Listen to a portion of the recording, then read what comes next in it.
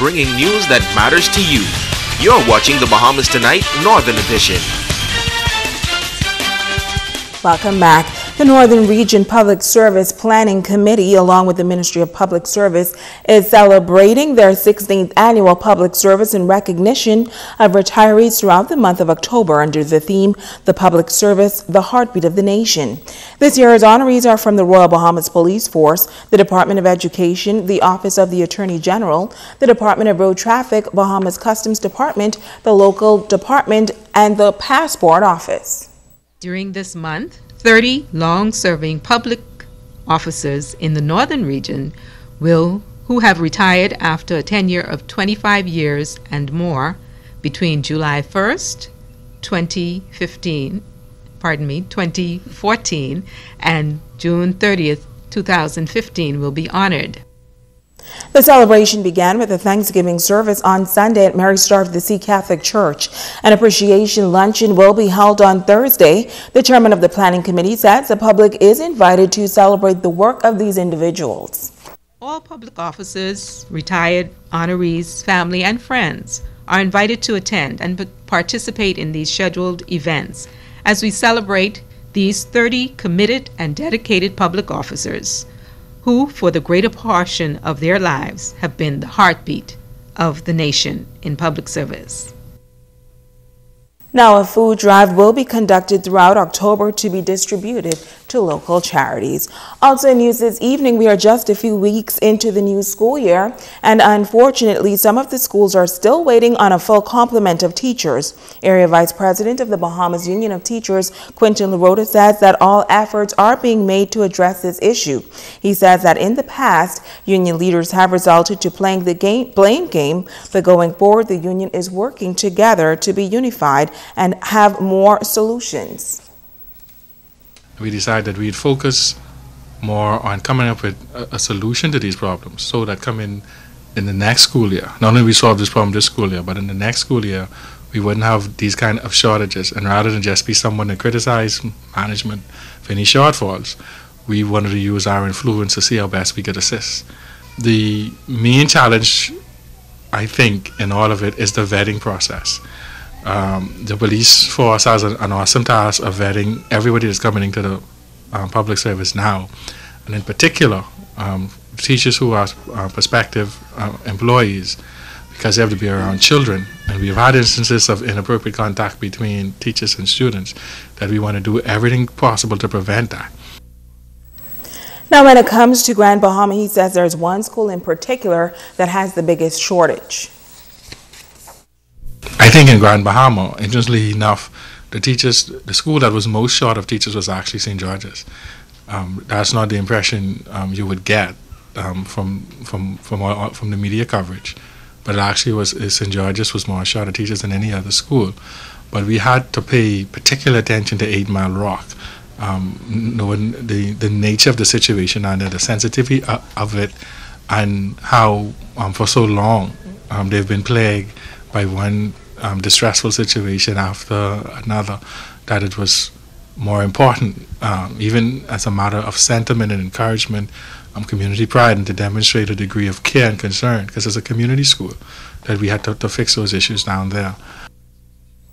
The Junior Achievement Program is celebrating its 32nd anniversary, and Chairman Ron Dame says that they will continue to expand this program.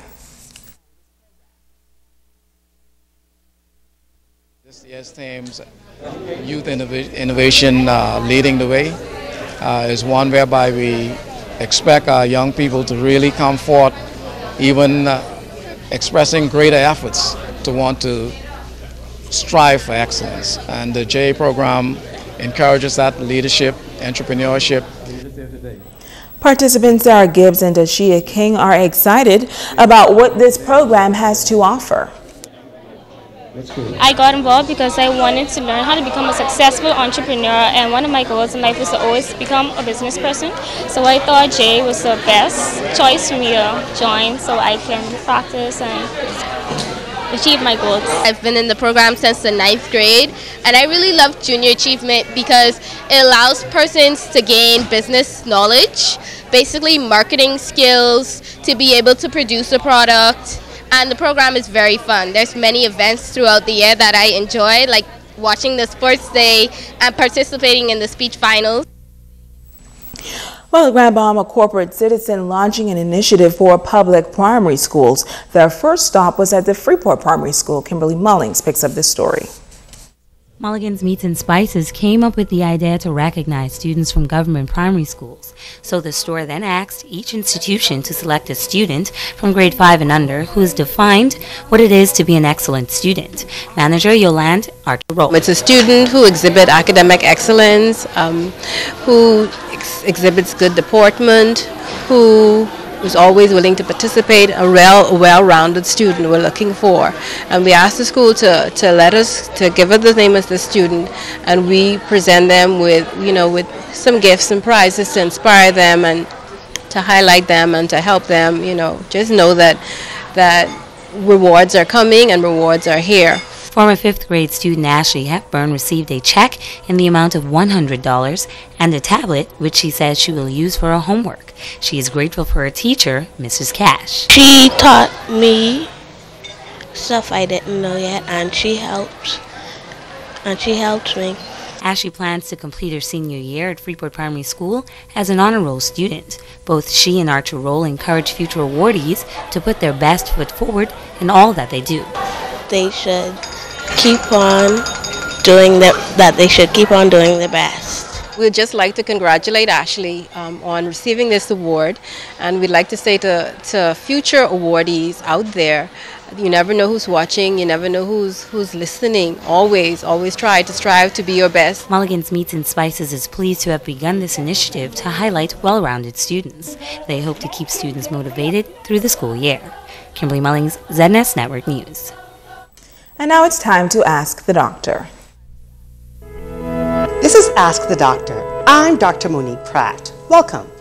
Tina from Freeport asked, I feel like I can sometimes hear my own heart beating and I can feel it in my throat. Am I just imagining this? Thanks for your timely question, Tina. And being aware that your heart is pounding is not your imagination. It sounds like you are describing heart palpitations. Palpitations feel like your heart is beating too hard or too fast, skipping a beat, or fluttering. You may also experience a pounding sensation in your chest, throat, or neck.